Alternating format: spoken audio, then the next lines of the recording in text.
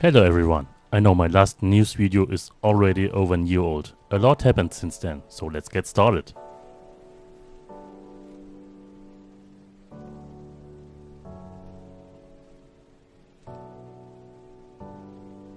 Since Gamehub was announced last year, everybody was excited what XNS developers can offer. They directly introduced Adreno tools wrapper, Proton build and a custom GUI, which is great and very interesting, so also new stuff by its own. However, on the dark side, open source developers were not amused, since parts of projects were used and customized in the Gamehub app, but without any credits to the original developers. Unlike Winlator, you will always see where the source are coming from. So Gamehub is likely to make some profit of it.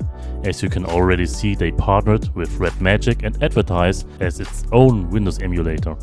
I know it's very hard, especially for Mali users, to skip that app.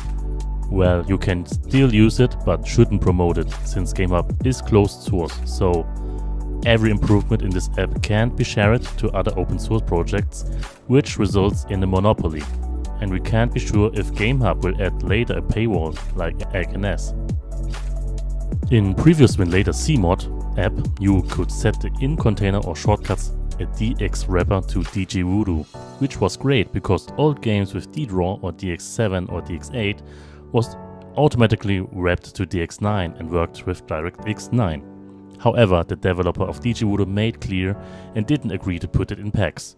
His reason was, in the past he allowed it years ago to Lutris, and people thought that DXVK and Lutris fixed that old compatibility in the games, but in reality it was DgVoodoo. So that's why he insisted that his work should be removed per his request. However, you can still use original DgVoodoo and put it manually in the game folder to get it work. Alternatively, you can use AJ Prefix for easy access.